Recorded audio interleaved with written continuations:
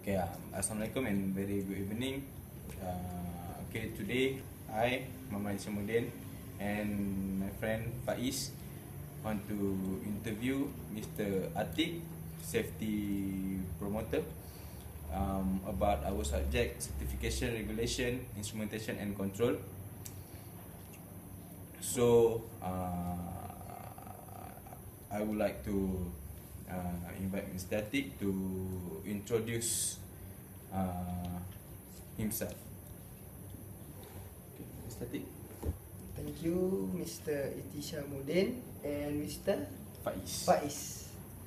I'm Muhammad Atik bin Muhammad Nasir, safety promoter for the company Asman Kadir Engineering and Fabrication Sdn Bhd, which is a subcontractor for MMHE Pasir Gudang.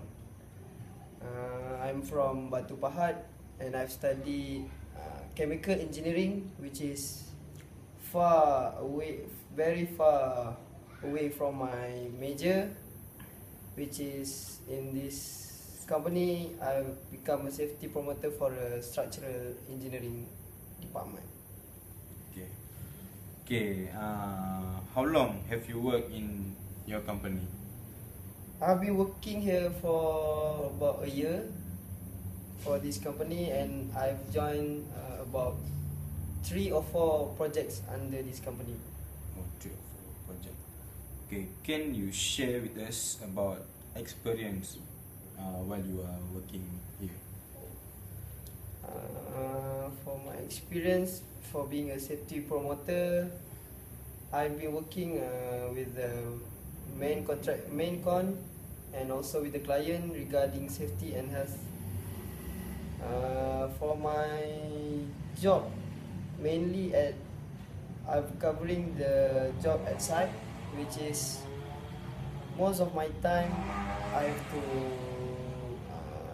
done some site monitoring at the workshop or at the external working area outside. Okay. There have any accident occur during your working? There's plenty of accident, but there's always a minor accident happen.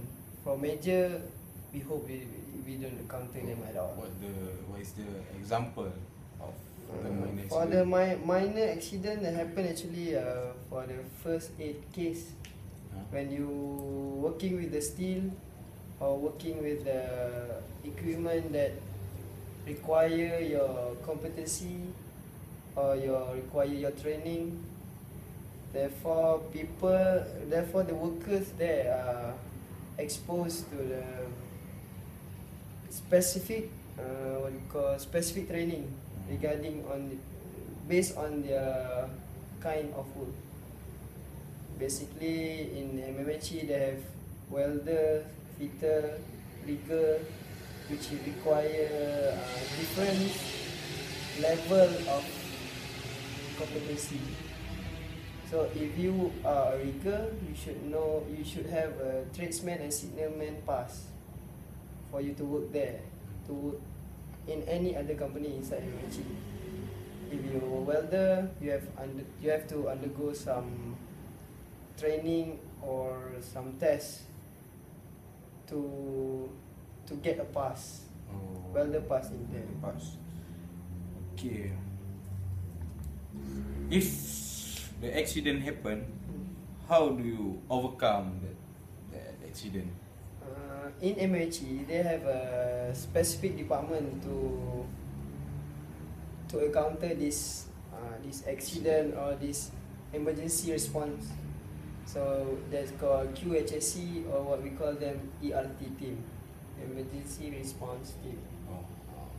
So there we have every month there will be a fire drill in any other object, in all kind of projects. So therefore the workers have been exposed to the what you call drill, which is, I hope that there will be much more ready if any real accident happen to them.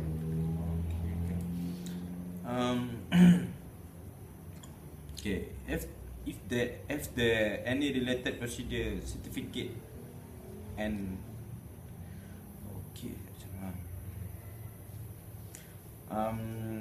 okay, if you don't mind, may I know what type of certificate standard regulation that you use in your company?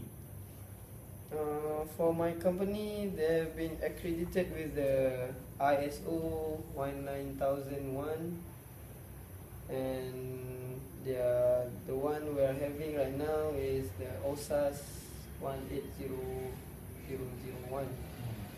So there's a very detailed documentation that must be done to reach that level, that OSAS, which is a safety committee. So there's many there's many procedures and requirement for my company to achieve that OSAS accreditation. Okay, can you explain to us, this is for our own knowledge, about safety and health? Basically, in safety, there's two phase of project completion. The progress and safety. They say if you go along the progress, you will leave safety behind.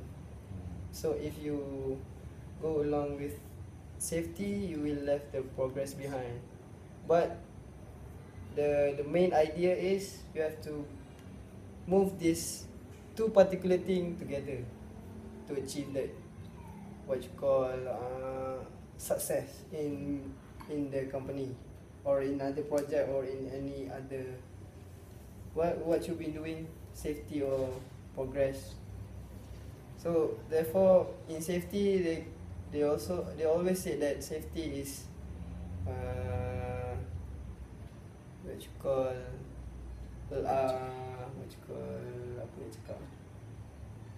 safety is sambil-lewa. So they would not think about safety as long as they can do their job. Okay, as you know, you are dealing with many workers. Yes. And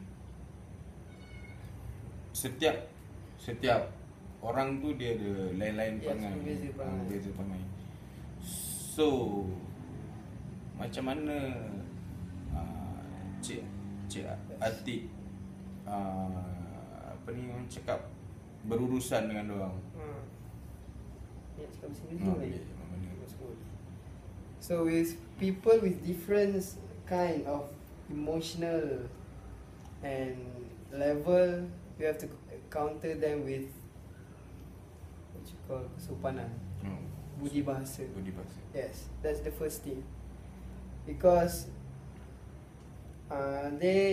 people will like to know you or don't want to know you based from their first impression.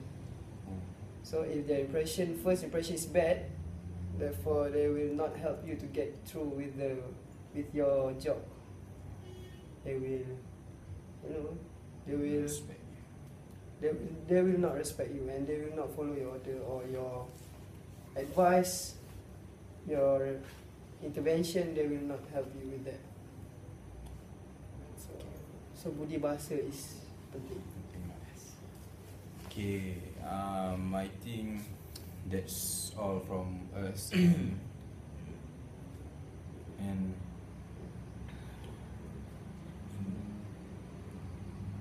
And thank you very much, Mr.